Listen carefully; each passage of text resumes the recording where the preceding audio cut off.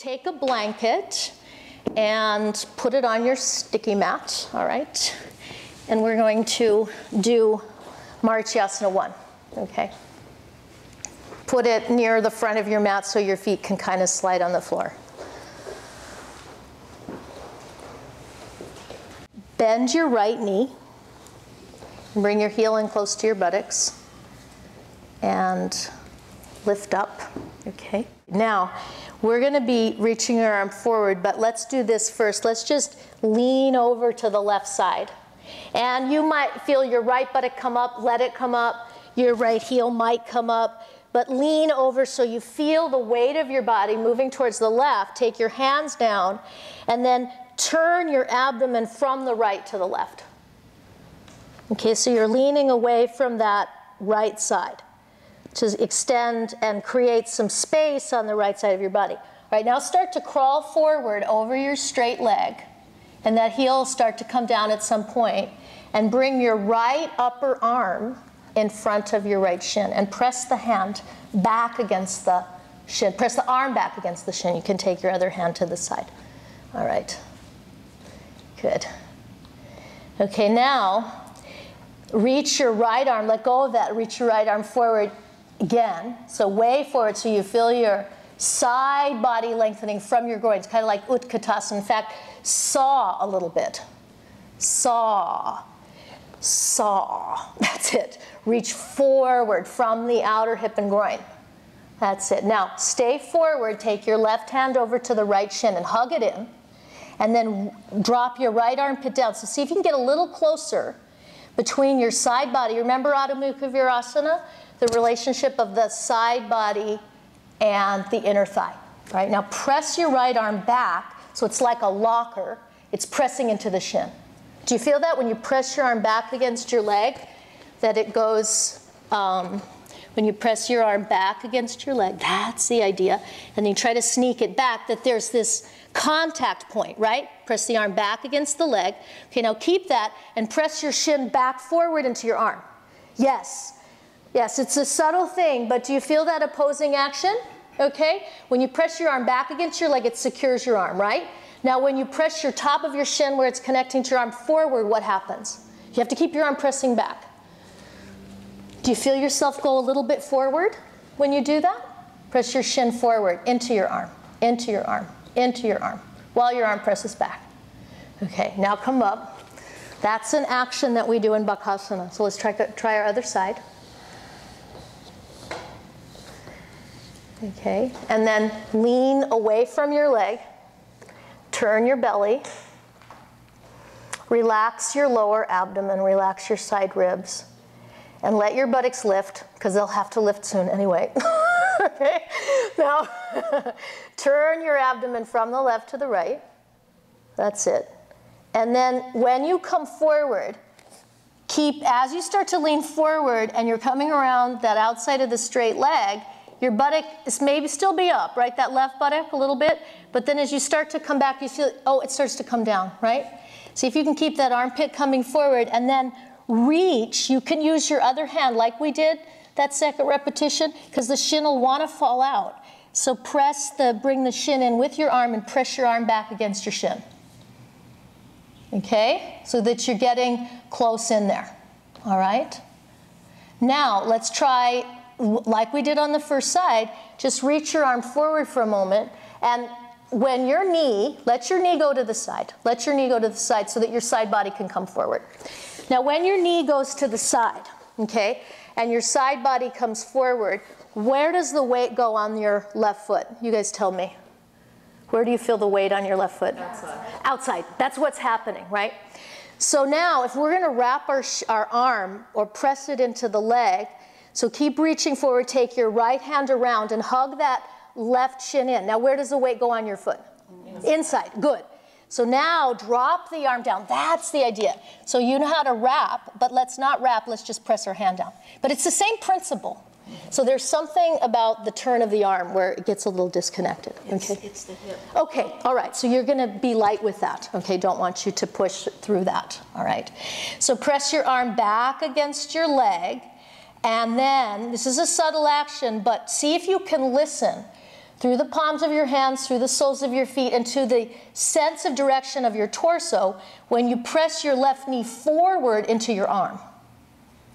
Do you feel how there's a movement, a slight movement forward, right? Good. Okay, now release that. Now, Dina, what you're going to do is you're going to repeat while they go to Bakasana.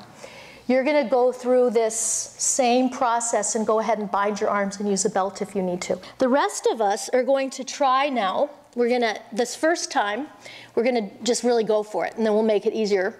We're going to make our height under our heels, we're going to raise it up a little bit. Okay, so you're going to tri-fold your blanket like this.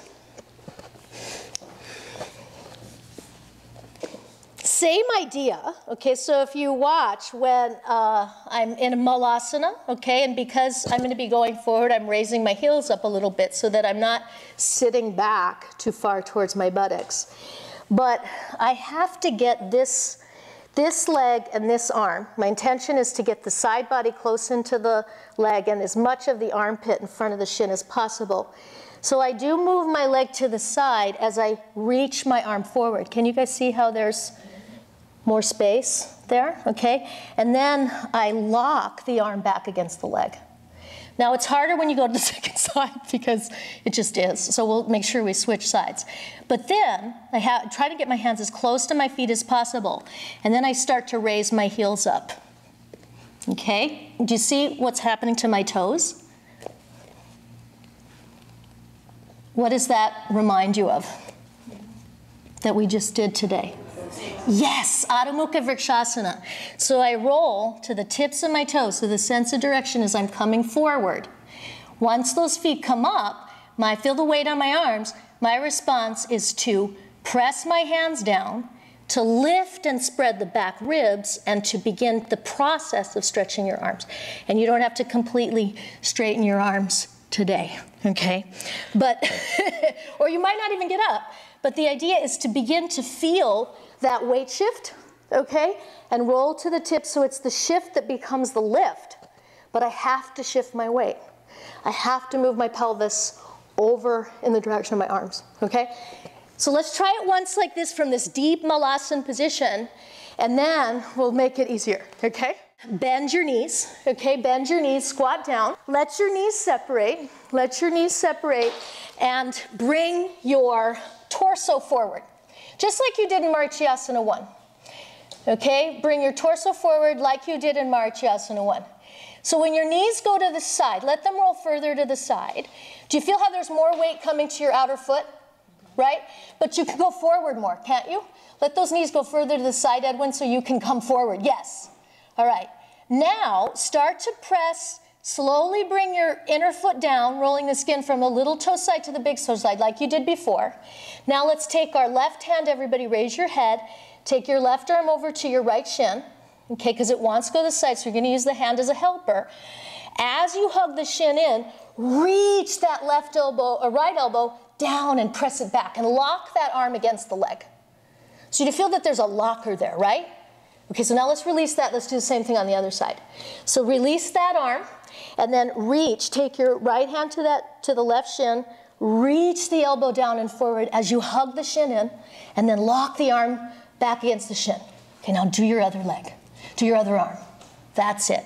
Press your hands back. They can be a little bit wide when you're beginning. All right, now raise your heels up. Yes, raise your heels up.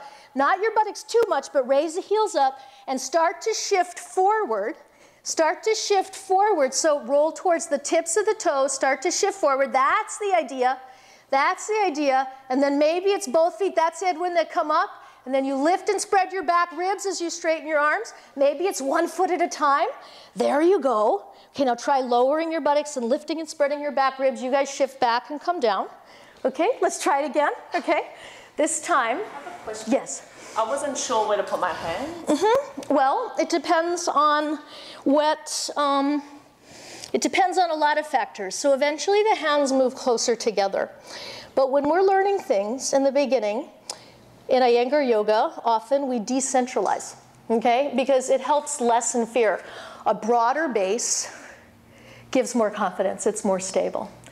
And it's gonna help your arms lock against your shin. If the arms are too narrow, you know, fear makes us shrink it can make it shrink. So if my hands are here, do you see how that's going to be really hard for me to do Bakasana if my hands are like this? It's like Urdhva Dhanurasana, and people put their hands like that. And you just know there's just no way they're going to get up. So in the beginning, we take our arms a little wider. And then we can gradually bring them in. But yes, the hands come in, but more than that, it's the outer elbow area that's coming in, okay? That region. So now Edwin and, so we're going to, the three of you that got up, you're going to refine that a little bit.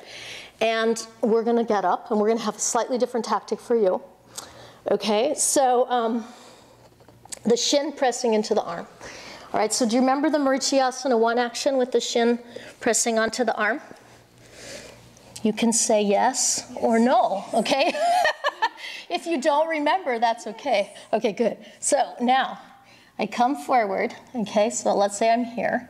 I've shifted my weight, and then I start to lift up. Now, watch my right shin near the knee. This is subtle, but let's see if I can make it clear. Do you guys see what I'm doing? Yeah. I'm pressing the shin down onto the arm as I'm stretching the arms. And that brings a certain lift, internal lift of the body. It's the same action of Marichi 1. Arm back, leg into the arm, okay? You're gonna try that, you're gonna try that, you're gonna try that. And what we're gonna do is we're gonna try this method where we come from Uttanasana and we raise our heels up and we place our arms on our legs, and then we take one foot up, and then if possible, take the other foot up, okay? If you have one foot coming up, even though I'm having her come up 1 foot at a time, because that's how she's going up to full arm balance, you are gonna try to bring those feet up at the same time, okay? You took 1 foot up at a time last time, you're gonna try to take them both up at the same time, okay? And you two try to listen if one foot's going faster than the other. The stronger inner thigh will be that one, okay? So let's try, okay? So one more Bakasana, this is your last one. Now Dina, Supta Padangusthasana 2, okay? With support and a strap. So you guys bend forward down to Malasana.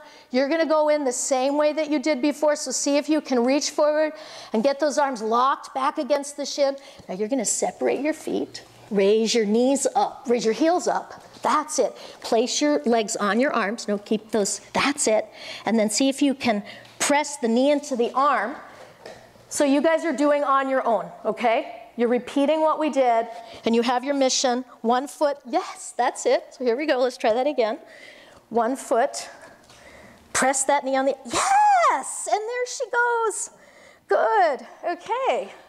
Now Susanna, bring those feet together, press back through your inner foot, and now lift and spread these ribs, buttocks down, these ribs up. Try to lift and spread the wings of your back ribs. That's it, dome here. Lift. Yes, even more.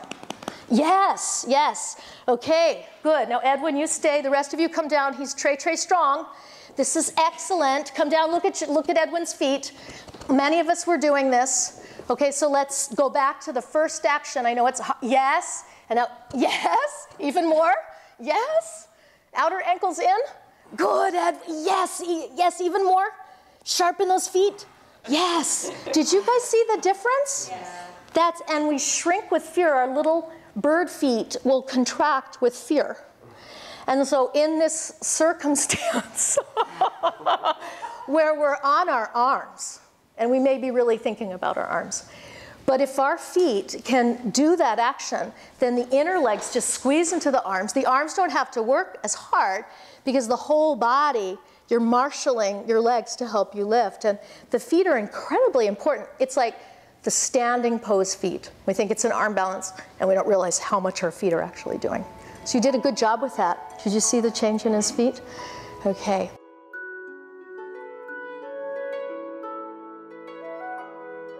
We're gonna be reaching our arm forward, but let's do this first. Let's just lean over to the left side. And you might feel your right buttock come up, let it come up.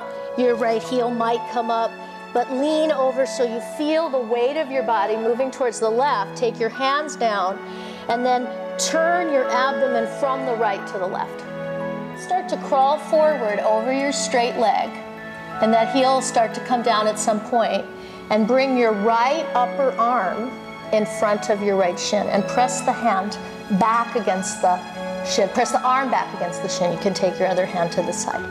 I have to get this leg and this arm. My intention is to get the side body close into the leg and as much of the armpit in front of the shin as possible. So I roll to the tips of my toes, so the sense of direction is I'm coming forward. Once those feet come up, and I feel the weight on my arms, my response is to press my hands down, to lift and spread the back ribs, and to begin the process of stretching your arms. Now, watch my right shin near the knee. This is subtle, but let's see if I can make it clear. Do you guys see what I'm doing?